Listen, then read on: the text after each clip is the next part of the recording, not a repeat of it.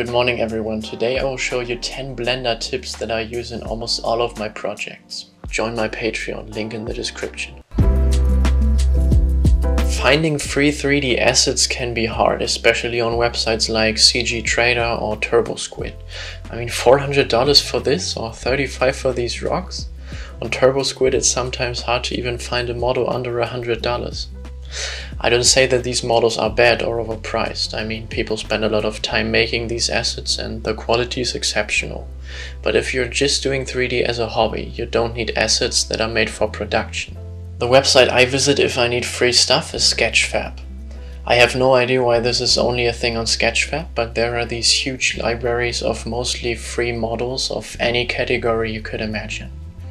You got cars, spaceships, rocks, cliffs, and even whole environments. As long as you see the little download symbol, the thing is free to download. You obviously still have to check the license, but if it says CC0, you can do whatever you want with the asset. You are also able to filter by licenses. Most of these models are uploaded by museums, so they are perfect to be used as antique props for your render. And I've linked you some of my favorite libraries in the description below.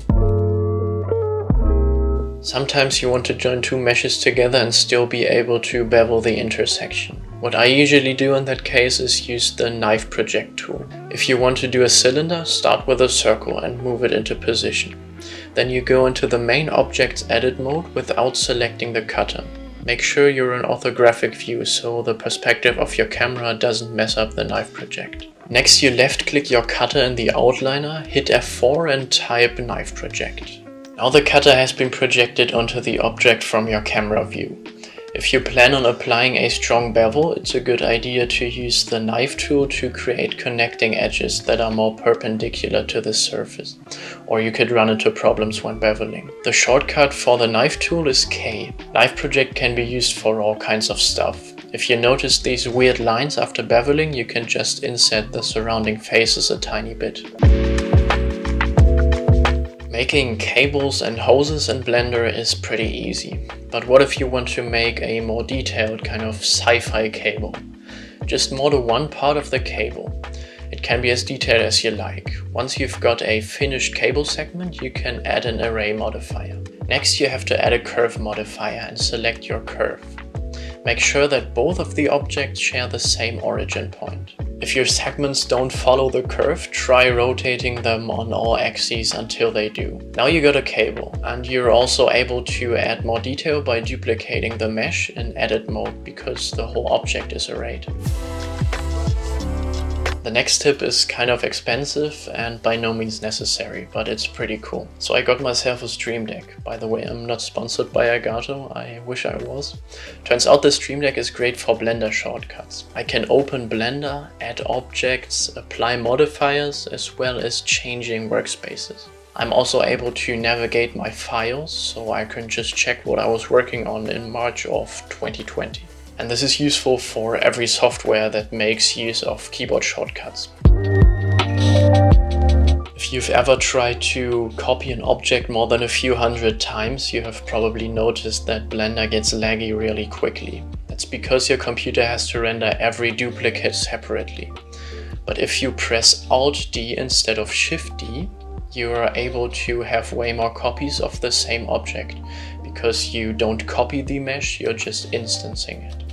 Mesh duplicates are what create lag, not object duplicates.